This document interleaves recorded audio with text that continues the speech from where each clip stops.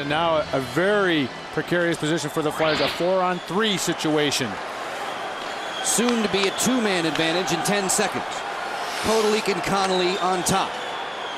Alesh Kotalik drive, stop, rebound there, score!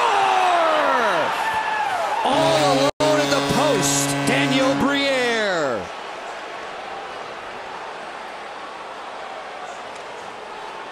And this place, raucous to silence.